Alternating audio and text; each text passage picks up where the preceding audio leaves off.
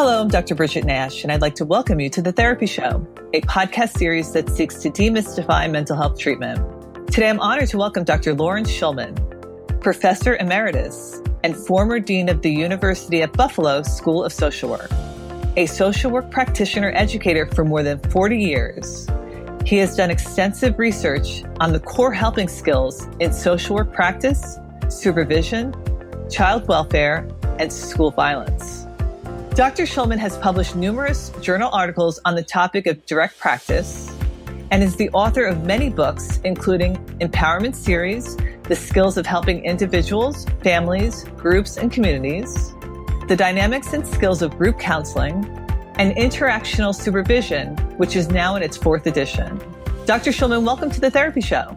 Hello, glad to be on it, Bridget. So in our last interview, we discussed supervision best practices. Today, I would like to go deeper and explore the supervisory relationship. You have written a lot about parallel process and how it relates to the supervisor and practitioner relationship. Can you explain what parallel process is? I'd be glad to. One of the things that's influenced my work over the years is that in addition to teaching and doing research, I've continually practiced. So I was leading groups almost right to the time of my retirement from the University of Buffalo School of Social Work. And it became very clear to me that many of the skills that were required for me to be an effective group leader and to work well with clients were the same skills that were required for supervisors.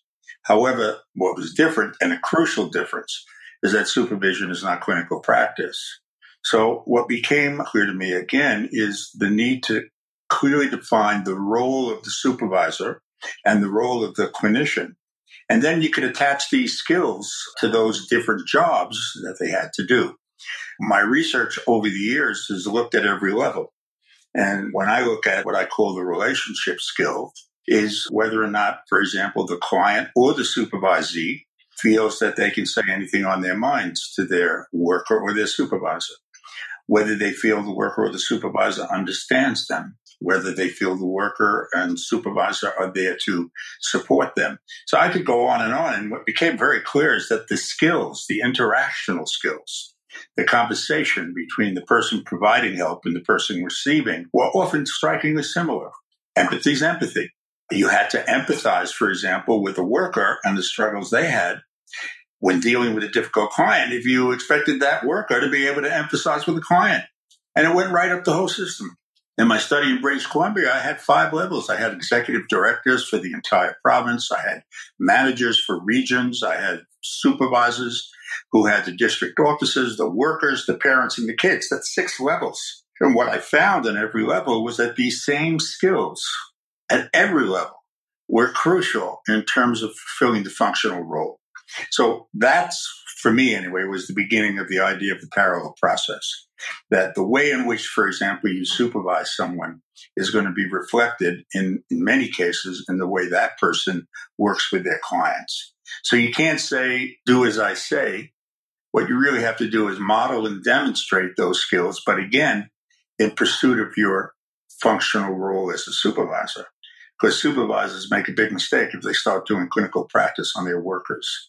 Does that start to explain a little bit of what I mean, Bridget? That's really important, that there's a distinction. Absolutely.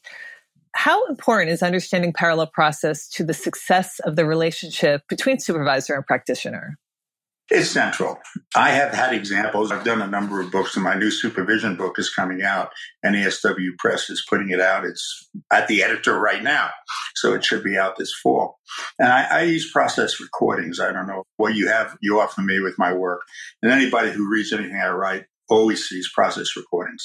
The conversation, what was actually said, not just abstract discussion of it. As I've done this over the years, it became very clear to me that I had to make the relationship variable the center of the work. In other words, the supervisor's relationship with the worker would have an impact on the outcomes of supervision. Now, it wasn't the only thing that had an impact. I mean, supervisees, for example, were impacted by the stress they may have felt in doing their job. Like right now, it's clear as a bell that the stress from the virus is impacting frontline workers. You have to pay some attention to that. Otherwise, you got a frontline worker trying to help a family coping with internal stress related to the virus. when at that very same time, that worker is not getting the help coping with their own issues. Now, let me be clear. That doesn't mean that you now start counseling your workers. But if a worker does raise stress, and they often do it indirectly, a good supervisor might talk with the worker about that and work out a referral. Perhaps there's somebody at the agency who provides counseling support for the worker, but you don't provide the support. Maybe an example will help that comes from my teaching. So I had this class, and people are presenting their work with families. And one young woman presents an example, and I always require process recordings. I want some of the conversation. I think it's a mistake to have someone present in a class or in supervision of the overview of a family, the diagnosis of the family, the treatment outcome, all that stuff. They're all important, but in the end, if you're going to be helpful to someone in their work as a supervisor or a teacher, you need to know something about what the work looks like. So she's describing this session, and it becomes clear to the class that the dad is got an alcohol problem, and everyone in that family knows about it, but they're only getting at it indirectly. It's the family secret. So one of the students in the class raises their hand and says to the presenting student, look, I got a sense indirectly that they're really saying that their father drinks too much and that he has an alcohol problem. Did you pick that up? And the presenting student said, yes, I did. And then another student jumps in and says, well, is there any reason why you didn't raise that in the family session? And there's a very long pause in the class. And then the student says, it may have to do with the fact that my father was an alcoholic. And bam, starts to sob in the class. Now, I'm the teacher. This is an educational setting. I have to be clear about the purpose of the class and my role as a teacher. I have seen people in situations like that. What a wonderful opportunity. I'll turn this into a therapeutic encounter. And now the whole class will work on the problem she has with her alcoholic father. Huge mistake. If you do something like that, no one in the class will ever risk again. So being clear about my role and understanding the parallel process, what I say to her was, that must be very difficult for you right now working with a family when it brings up so many of these feelings for you. Do you have anyone to talk to? At that point, she didn't. So I said, well, why don't you come after class? We can discuss it, and I can make a referral to the student services. I think it would be very helpful to you to talk to someone about what happens when your own feelings and issues come around the corner and hit you like a ton of bricks. Then I say to her, and here I'm trying to illustrate understanding the purpose of the class and understanding my role.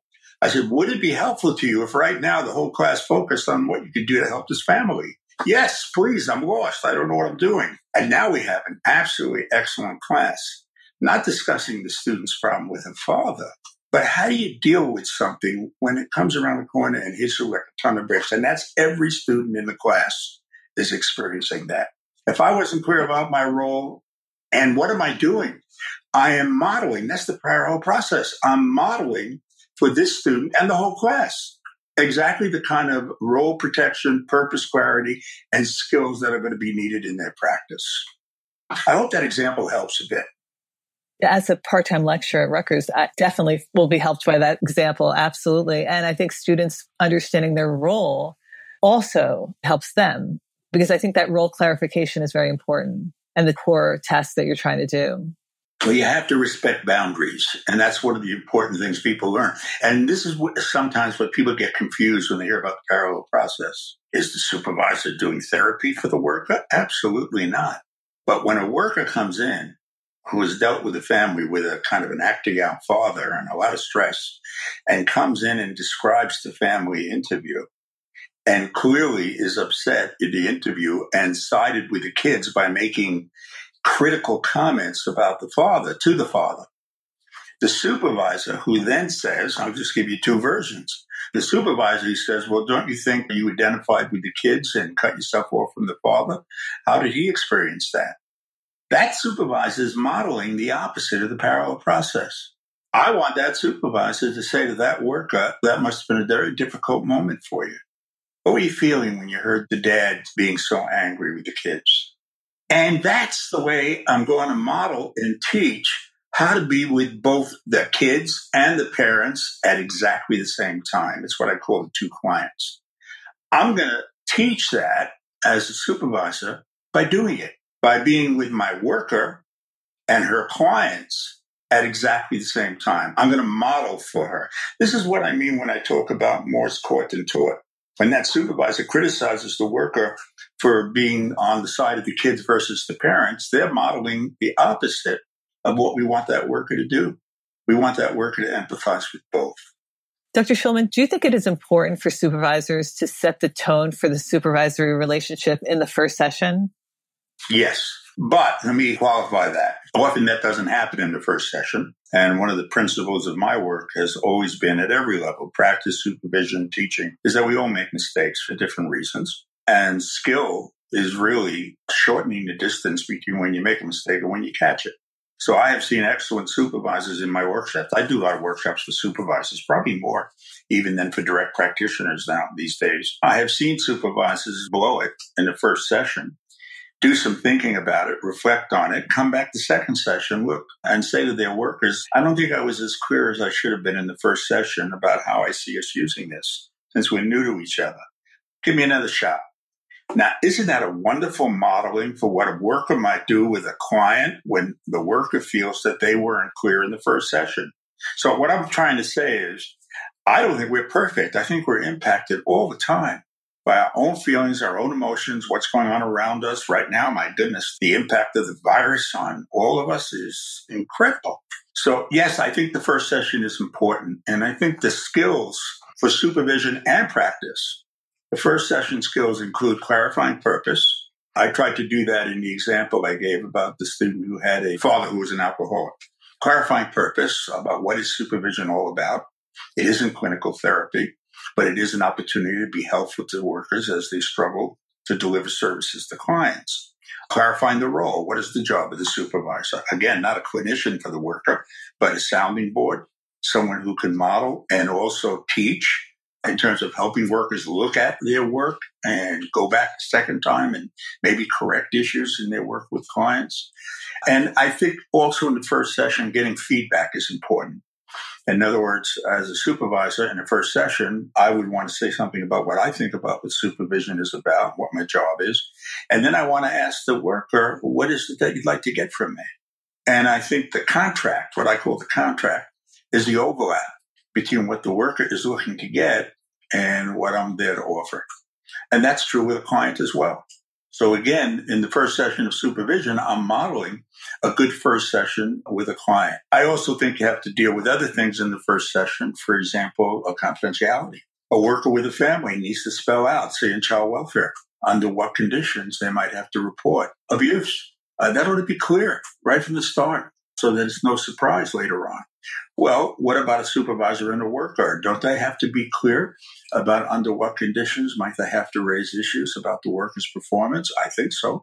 So, in effect, the very first session, if you're going to handle it well with a new worker, for example, or as a new supervisor, in the very first session, you ought to be doing that. You ought to clarify purpose of supervision, what it is and what it isn't. You ought to clarify your job, your role, how you're going to help as a supervisor.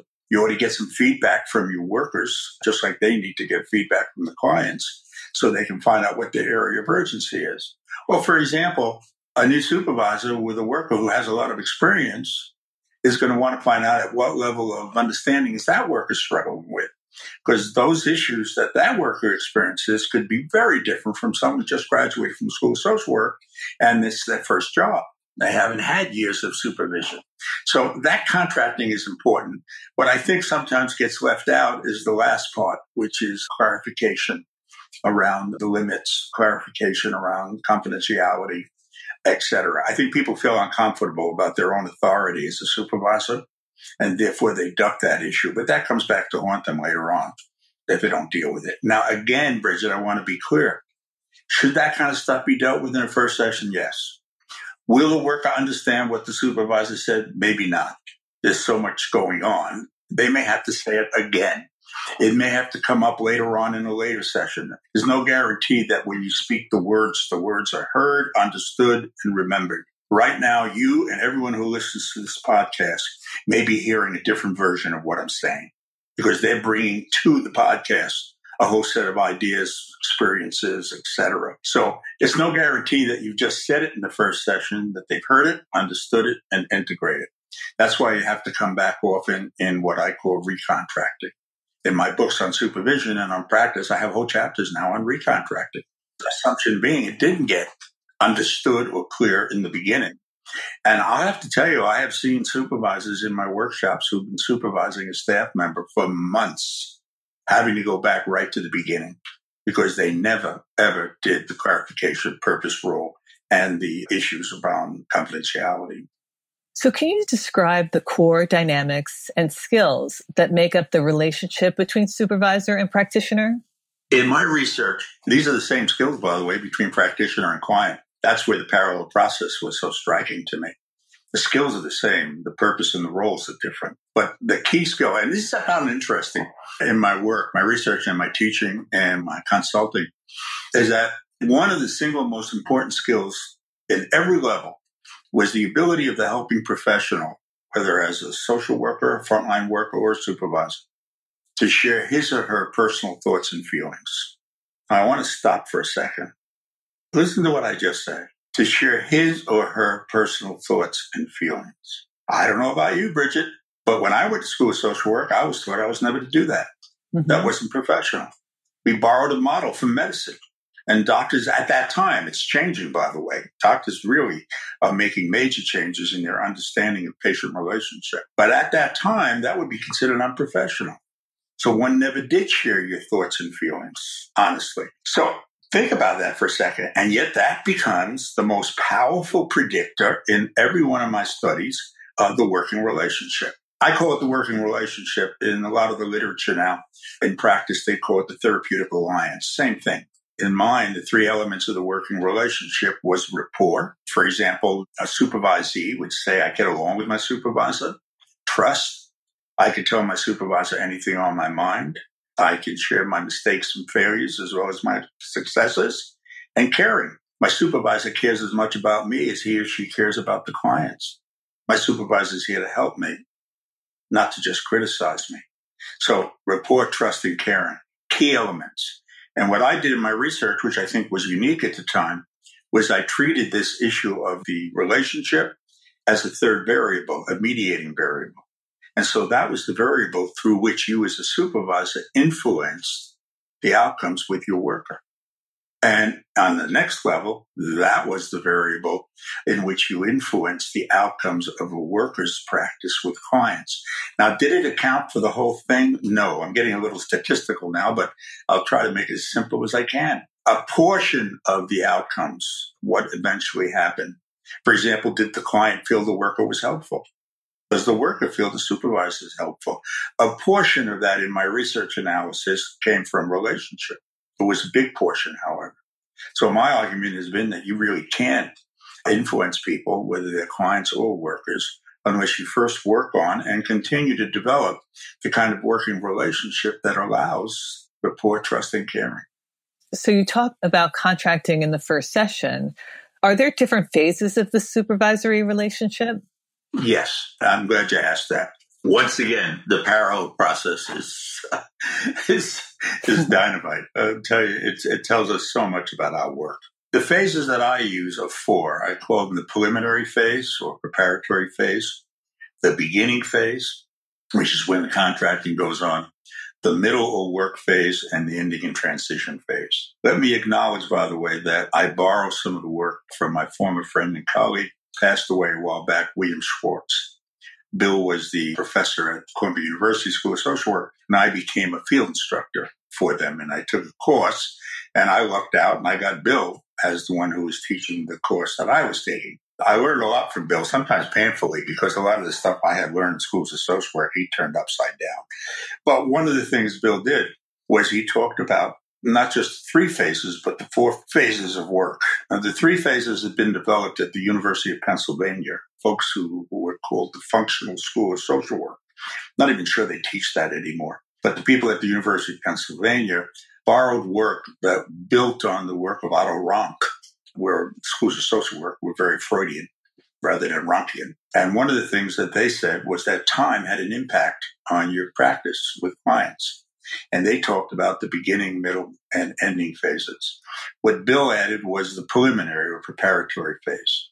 So I see the phases of work as very crucial and helping to guide you if you're a supervisor or a worker. For example, you have a new worker coming on to work at the agency, and they're coming on, and say it's a child welfare agency, and they're coming on into a protection role. If I'm a supervisor, I think it might be helpful before my first session with that worker if I would use a skill I call tuning in. And tuning in is a skill of putting yourself in the shoes of the people you're working with and trying to develop a preliminary empathy, some understanding of what they may, can I underline may be thinking and feeling as they come onto the job. And why would I do that? I want to do that because I want to sensitize myself better so that when I hear the indirect communications that will come from that new worker, I'm able to respond directly to the indirect communication. So when I hear that little hesitant, that supervisor might be saying to that worker, I realize that you really care about these clients, but I think a little part of you must be worried about some of those situations, at least that's what I'm hearing, where you may be dealing with a client who could be violent or threatening.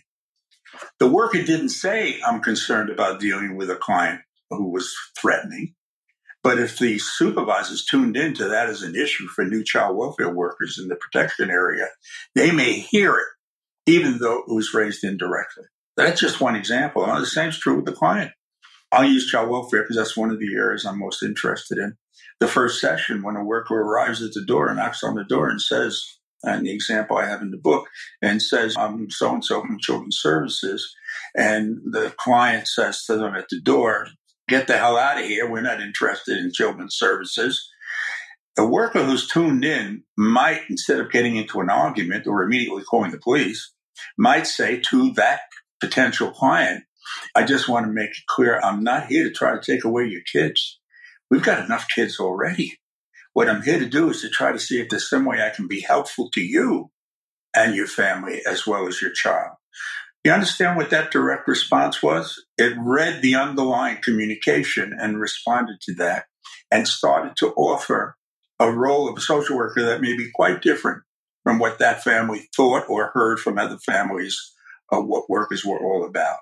So I think the tuning in phase is really crucial. Whenever I started a new group, I always did it myself. One of the groups I had when I was teaching at Boston University was people with AIDS who were in early substance abuse recovery. This was early in the AIDS epidemic, and it was before we really had treatments. And it was held at the AIDS Action Center in Boston. And my policy as an academic, in order to keep myself real, was every year to take a different kind of group. So the group I organized that year with a co-leader were a group of people with AIDS who were in substance abuse recovery. In my opening session, I had to make a statement of the purpose of the session and why we were meeting. We actually met for a whole year. I documented that. There's some process recordings in my book from those sessions. So I felt at the very beginning I had to be very clear about what we were about, and I made what I call an opening statement based on my tuning in. I said, all of you are struggling at times with your recovery, and you're going to agencies and going to groups to talk about recovery and how to help you maintain it. All of you also are struggling with AIDS, and you're also going to groups to talk about the AIDS. This group's a little different. What we're interested is in how AIDS is affecting your recovery and how your recovery is impacting your AIDS. That was my opening statement. And I said to them at that point, and my role, my co-leader's role, we're here to help you help each other because we think you have an awful lot you can give, if nothing else, support, since you're struggling with the same issues. Now, was it important for me to have a tuned-in opening statement like that? I think so, because I think that gave the clients a clearer idea of what the struggle is.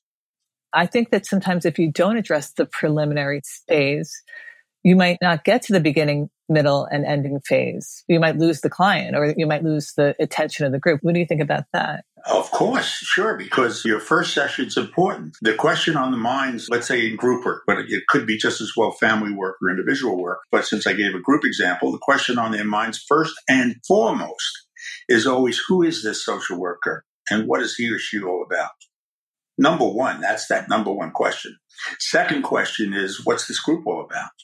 What are we going to be doing? The third question is, in group work, who are these other people in the room and how I'm going to relate to them? The first question I refer to as the authority theme, and I think that has to be dealt with right at the beginning, because if it isn't, people get stuck on the authority theme. Third question I refer to as the intimacy theme. who are the people in the group and how am I going to relate to them? If you don't tune in and you just start a session, you're going to miss all of the indirect communications that clients use to speak to us. For example, I've just did a little session for students who are starting support groups for other students who are struggling a little bit in the field because of the impact of the virus on their field work, supervision, and education. And we did some work on that. And one of the things that came up was the issue of silence. So that you make an opening statement, you're clear, you do all the stuff that you think you're supposed to be doing, and you're greeted with silence. And I joked and I said, I think the usual emotional reaction of the worker at that point is to say to themselves, why didn't I bring a film or something? I said, that's because they don't know what's inside the silence. And the silence is as loud a communication as words. And what did these students, I was doing a workshop for students who were going to be leading groups. So what did they think might be inside silences? How about thinking? How about feeling? How about saying to themselves, so this is what it's all about? So I said, waiting for a silence is helpful, although I wouldn't do the old psychotherapy trick of staying silent for the entire session, which I think raises another whole set of issues. But what about reaching inside the silence? Instead of jumping in, what if the worker jumped in and said, does this sound like your experience? Is this making sense? Are some of these problems the kinds of problems you guys, are you thinking about it right now? Is this hitting you hard? I just threw out 6 different versions of what might be inside the silence based on my tuning in. And when the clients or workers, because this is just as true in a workers group, when they hear the kinds of things that I'm saying, that opens up the conversation. So when you get a silence, you don't change the subject because you think you're off base. The silence may mean you're on base. You were exactly on base. It's your anxiety that causes you to react to the silence. So yeah, I think it's important that this stuff gets dealt with right in the first session. And as the worker does that, or the supervisor does that with a worker, they're strengthening this thing I call working relationship, which is going to make it easier for people to risk with them and to take help from them. And I think it's a new type of relationship. A practitioner may not even know how to be in that relationship. And sometimes we have to sort of help them with giving them words or noticing the process that's going on in between the practitioner and the supervisor right there in the room. That's what you're talking about, I think. Yes, but I think you just said something very important. I don't want to lose it. When you said sometimes giving them the words, you said that. I'm actually quoting you. I yes, remember I know. You said that. Yes, I know. I want to elaborate on that. I want to elaborate on that because I don't think there's anything wrong with that. Sometimes clients and workers and students have a hard time finding the words themselves, so I might be helping them. But I've had classes where we role play a therapeutic experience, and one student role plays being the group leader, for example, and they'll make some comments to the group, and another student will stop them and say, hey, you sound just like Shulman, Brooklyn accent and all. And what's clear is they have borrowed my words. And I will say to them at that point, as a supervisor or a teacher, I'll say, that's okay. At this point, if you want to use my words, go right ahead. But it's important that you're feeling the emotions underneath those words. I said, as you get more comfortable, you'll find your own words. And so, yeah, I got used to the idea that sometimes students sounded just like me because they hadn't in their life, their personal lives, their family lives, they hadn't learned to articulate emotions. And I was asking them, and the field was asking them to learn how to do that. So they want to borrow my words. But you better feel something underneath it. That was the key, not the words themselves. So anyway, that just triggered that response to me. That is such an important concept. Thank you for that. Social workers learn from hearing feedback. They also learn from watching their supervisors practice. Which one do you think is more important? Let me say that you're not going to get any learning unless you are modeling. So you'd have to say at the beginning, the supervisor has to model what he or she is preaching or teaching, period. If you're not modeling it, then they're not getting it. I don't care what words you use or how you give them feedback on their practice. And a couple of the examples I've already given you where a supervisor might be modeling the opposite of what they're asking the worker to do with clients. So the feedback is meaningless because the supervisor hasn't modeled it. And workers, as well as clients, are very good at figuring that out. A worker in a family session who's asking a parent, for example, to deal with some empathy with a difficult kid, if that worker isn't empathizing with that parent at the very moment they're asking them to do it, what I call making a demand for work, confronting a client or confronting a worker and asking them to say or do something that's difficult. If that worker is doing the demand for work but hasn't developed the relationship or doesn't infuse that with empathy, for example, I know it would be hard at a moment like that for you to really stop and confront your son with what he said. If that worker is just saying, I think it's important for you to confront your worker with what he just said, it's the integration of empathy and confrontation that makes it a skill. It's one of the many. What it does actually, this discussion right at this moment, leads me to another major issue, which I just want to comment on. I think many of the problems we face in supervision and practice are the result of false dichotomies. In our minds, somehow we have separated two things that really need to be integrated.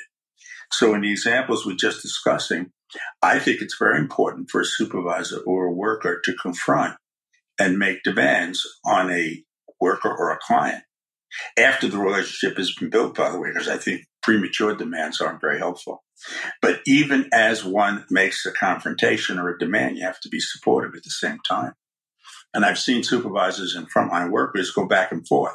They're supportive, they're understanding. The client doesn't respond, then they get angry, and now they're confronting, and then the client gets turned off. So now they get supportive. They go back and forth between support and confrontation when actually the skill involves integrating the two. The other false dichotomy is process and content. We've been talking about that for this whole conversation. What I'm saying in effect is you can't separate the two. That the process has to model the content. You can't say one thing while you're modeling just the opposite. And as I've given in a number of examples, sometimes the process is telling you something about the content. And so I'm always looking at the connection. This is why, by the way, I reject the whole group work modeling that's done in schools sometimes now, maybe more than sometimes, where you have an encounter group. People get together and they talk about the process, but there's no other content. I was trained in that for my doctorate, by the way, at Temple University in group dynamics and stuff. But I think a lot of those things are a waste of time. So, yeah, I want to deal with process, but I want to deal with it in terms of its connection to the content of the work. So process content, the individual or the group, that's another false dichotomy. I think I've addressed a little bit in some of the examples. Structure versus freedom. I think in supervision and in practice, you have to create a structure. That's what contracting is all about. And a good structure creates freedom. No structure, there's no freedom. When you start a client or a supervision session and you're simply saying, oh, what do you want to talk about? There's no structure. So I have to do a little structure. That's what contracting is. And good structure creates freedom. And that's where the feedback comes back from either the client or the worker that you're dealing with. We've really been talking about what I would call Larry Shulman's list of false dichotomies and phony dualisms. And of course, if I said that at the beginning, that would be the end of the podcast. But that's really what this is about. How do we integrate what appears to be separate things, content versus process, support versus confrontation, the individual versus the group? So are there any challenges or issues that may arise when working with the parallel process? Why would you think a supervisor may be uncomfortable with making demands for work? There might be something the supervisor could learn from. Well, it's not just supervisors, workers also. Demand for work is a confrontation. I'm looking for facilitative confrontations. That's a confrontation that facilitates the work rather than closes it off. I could understand a use of authority on the part of a let's take the supervision example. The use of authority can be uncomfortable. Let's say a new supervisor wants to be liked, wants the staff to think positively of them, and may put off making a confrontation for a period of time when they should, early in the supervisory relationship, confront the worker. One of the examples in my supervision book, which hopefully is going to be out by the end of October, I got my fingers crossed, the 4th edition. One of the examples I have is working with a new supervisor working with a difficult staff member who's been around for a while. And what becomes apparent to the new supervisor is that this staff member and most of the staff members haven't really been supervised by the previous supervisor. No demands were made on them. There were no real conversations about their work with clients. They were allowed to get away with murder. And so the supervisor puts off week after week confronting this particular worker who is supposed to be coming into conferences, bringing some process recording and raising issues and stuff like that, and isn't doing it. Is coming in and, in effect, wants to participate in what I have called the illusion of work, because that's how it worked with the previous supervisor. It takes a while, and it took a presentation of this example at one of my workshops for the supervisor to realize that he wasn't helping this worker by ducking the issue. If he wanted to help the worker, the only chance he had was really by confronting the worker, but doing it with some level of support. So he goes back in the next session, stops the worker, and confronts him about what he's doing, that he's evading the work. And the worker gets very angry and says, the previous supervisor never complained about me. And the supervisor has to say, well, I think that was the problem. They never complained about you, but they didn't give you any feedback either. So that's a confrontation. And I think in every area of our lives, personal as well as professional, confrontation is difficult. But what I have learned in my work is that confrontation is part of the helping process. If it's done skillfully and if it's done with investing of caring and support. When you confront someone because you care about them, how many of the people listening right now are parents? You have to confront your kids. Part of growing up is to set limits. If you don't set limits, you're not helping them. But when you set limits on them, you want simultaneously to also be caring and loving and to communicate to them at the same time. So, yeah, I think people duck confrontation. They don't want to be seen as angry, and that's what happens. That's where you separate the confrontation and the support, because they are angry. They're angry because the worker's not responding, and the anger comes across in a different way than it would in a facilitative confrontation. So I think we hesitate. Workers do the same. Workers hesitate confronting clients. I have wonderful examples in skills I help in where a teenage client is evading work, missing appointments, calling in constantly, raising issues, even though she's court mandated and isn't coming. And the worker keeps ducking it. And that worker isn't helping that client. The real help begins when the worker confronts the client and says to the client, you can't keep this up. If you keep this up, I'm going to report you to the court because you're not meeting the requirements of your being on probation. Now, that's a pretty strong confrontation. But if you care about this teenager and you want the teenager to do something about their lives, you can't just keep going with this dance, this illusion of work, accepting all of her evasions. You have to confront her. And in the example I'm discussing right now, after that, the next week, the client comes in on time and she's ready to work. The confrontation was helpful, not hurtful. And so supervisors and workers have to learn through experience that confrontation is not always negative. That sometimes it's one of the most important things you can do in work with your supervisees or in work with your clients. And I think supervisees feel more safe and more contained when their supervisors take on the role of that authority. It creates a dynamic, I think, that's positive, like you mentioned, in supervision. What it means is the supervisor cares about the worker. Mm-hmm. You don't confront people if you don't care about them. We're talking about our personal lives, not just our professional lives. If you care about someone, you have to confront them. Hopefully, you've learned to do it in a way that integrates the confrontation with support. So you're not in that false dichotomy issue. I'm suggesting when you say, do I confront versus do I support, it's a false dichotomy. Confrontation, in many cases, as a supervisor or a frontline worker, is support. It's not two different things. All of a sudden, the false dichotomy disappears when you realize that confrontation sometimes is the most supportive thing you can do for a worker or a client. Do you think a supervisor should be open to hearing both positive and negative feedback from a practitioner under their supervision? Not only should they be, they have to be. And you have to work very hard to do that. In other words, remember I talked earlier about the authority theme, the relationship between the person with external authority, that's the supervisor, and the worker. And again, the parallel process would apply to work with clients as well. The supervisor has to say right at the beginning, I think as part of contracting that you may not always agree with me, and I hope you'll feel free to let me know when you don't. Or sometimes I may make decisions that you may not be happy about, you get angry at. Okay, it's going to happen. Please feel free to let me know so we can talk about it. Supervisor can say all those things. And if you think the worker is going to take up their offer right away, you're wrong. the supervisor is going to have to work very hard to create the conditions where workers do feel safe to confront the supervisor, do feel safe to disagree, do feel safe to be angry, all of those things. In other words, it isn't an issue of should they or shouldn't they hear both sides. They got to work their tail off to make sure they create the kind of relationship with staff.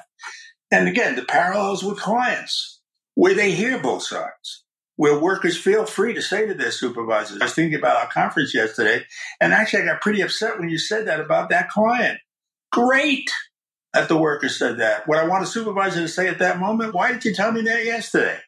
Well, I wasn't sure you were going to hear me. Well, okay, that's fine. I'm glad you did it today. But in the future, when you're sitting there feeling that, when I'm saying something about your work with a client, say it as soon as you can. It's important for me to hear what you're thinking and feeling as we work. In a classroom, when I start a class, I had a class, one of my University of Pennsylvania practice classes, turns out because of the enrollment issues, I don't know how to describe it, but they were all women in my class, no men. Usually I had at least a couple of men in the class. Oh, I tell the students in the very first class, I say, it's going to be very important for you to let me know what you think about what I'm sharing. And I acknowledge the gender issue in the first class. I say also, this is one of the few classes where the instructor, the person in positions of authority, in this case me, is male, and all of the students are female. So sometimes the issue of gender could come up and could be an issue, and I hope you feel free to raise it if it does. Well, of course, they don't believe me. It's just because I said that. About 4 or 5 classes into the class, a student's presenting work with a convict who's being considered for parole.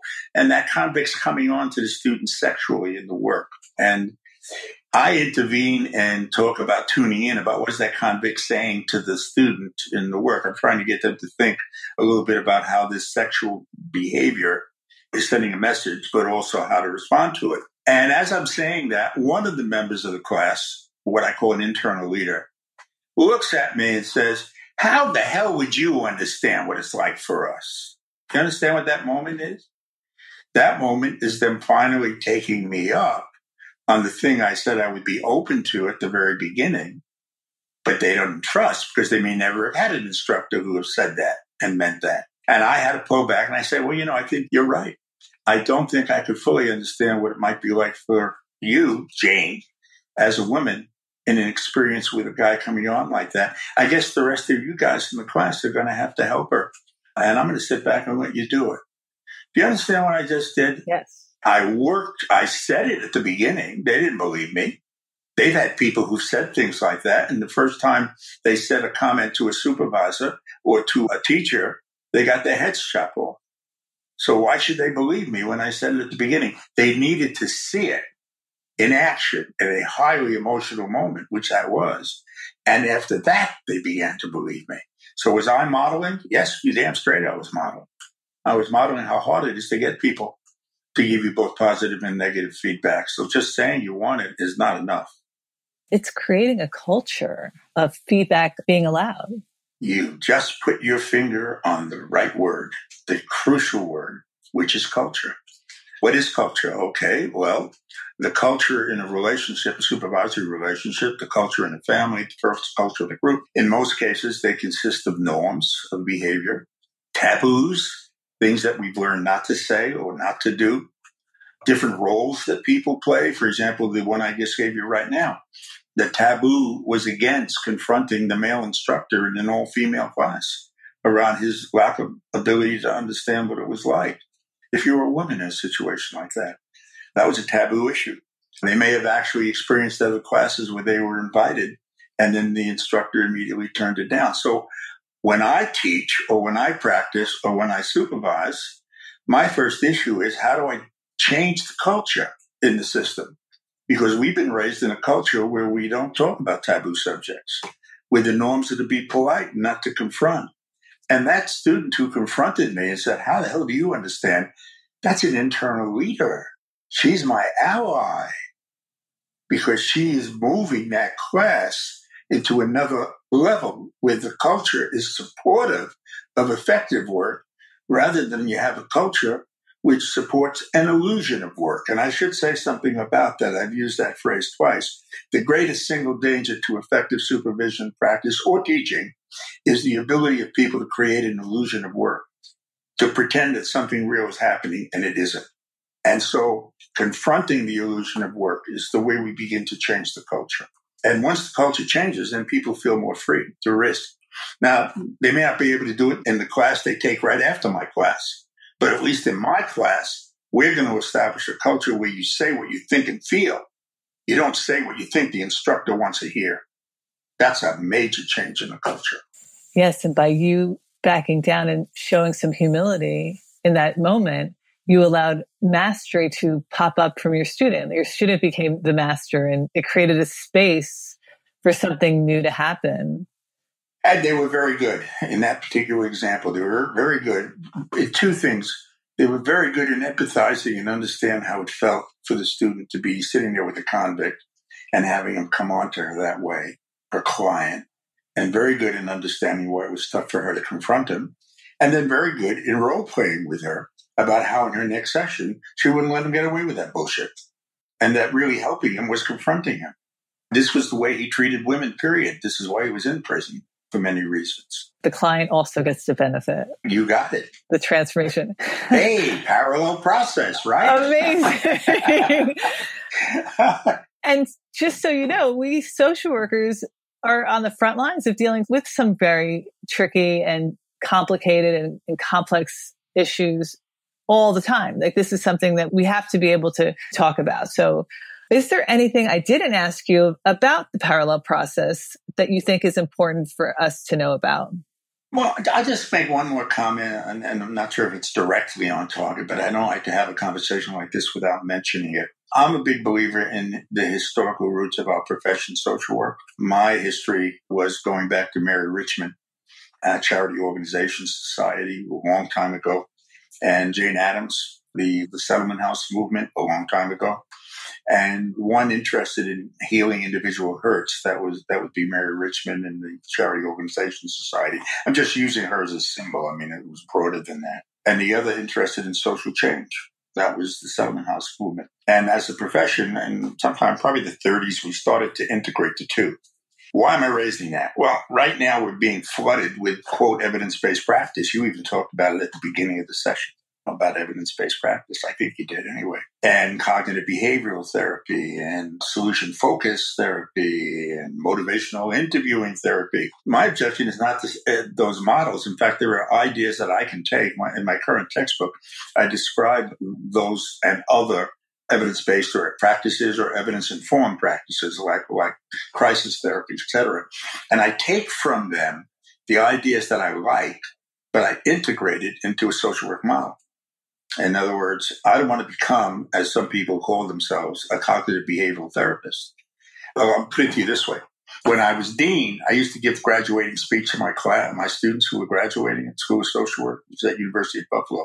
All the parents are there, the students are there. And one of the things I said in my speech is, when your mom or dad asks you, what do you do, like mine did, I have a little joke about parents always asking, what do you do, and how do you answer that? I said, if you tell them you're a cognitive behavioral therapist, or you tell them you're a solution-focused therapist, or you tell them you're a whatever therapist, I will figure that we actually have failed in our work with you as social workers.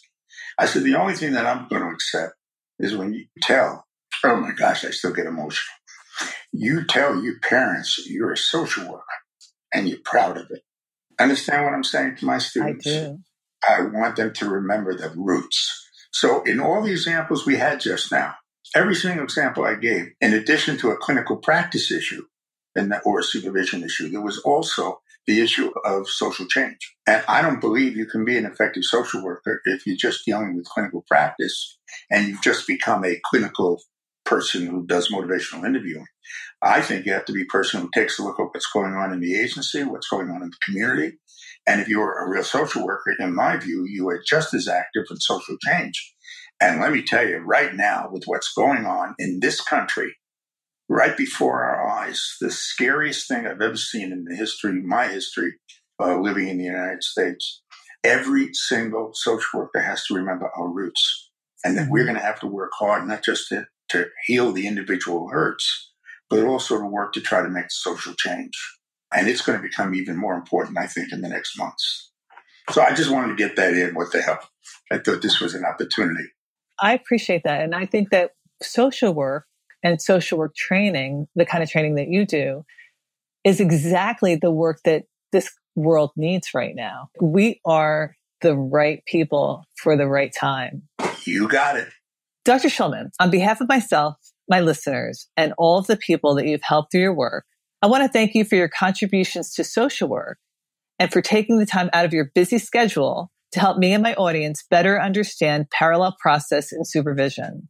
Well, thank you, Bridget. I think putting on these broadcasts are important. As my 18-year-old grandson says, I really do not understand what retirement's all about. So I find it a pleasure to get this time. We're grateful that you're not retiring completely. Be sure to check out my website, therapyshow.com, which has many resources about mental health, including a section on social work and a page dedicated to Dr. Shulman's work. There you will also find how to submit any questions, stories, or insights that you have about the mental health system, or questions about who else I can interview and how I can improve the show. I'd like to close by reminding our listeners to please subscribe, share, and review this podcast so that you, someone you love, and people around the world can gain more benefit from therapy. There is no need to suffer in silence. Get the help that you need to create the life that you want.